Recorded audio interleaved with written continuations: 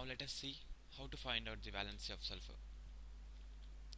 So before proceeding, let us look at the definition of valency. It is the combining capacity of an element. The combining capacity, which is valency, is actually determined with the number of valence electrons. Let us discuss it with an example. Here we have sulfur atom. In order to find out the valence of any particular atom, we require the atomic number and its electronic configuration. Here the atomic number of sulfur is 16 and its electronic configuration is 2, 8 and 6. These 2, 8 and 6 are nothing but the number of electrons present in each shell. So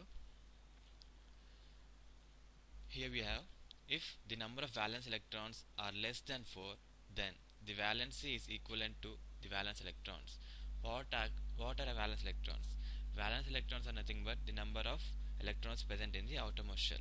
So, but in case if the number of valence electrons are greater than 4, then the valency can be determined by subtracting the number of outermost shell electrons from 8. Let us look at this with the help of the diagram we have. This is the electronic configuration of sulfur we have. In this, you can look at this electronic configuration. This is the outermost shell of sulfur.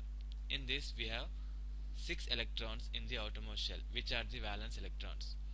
6 is greater than 4. So, we can find out the valency by subtracting it from 8. So, we have valency is equivalent to 8 subtracted from 6. Then, we get the valency is equivalent to 2. Hence, the final valency we have is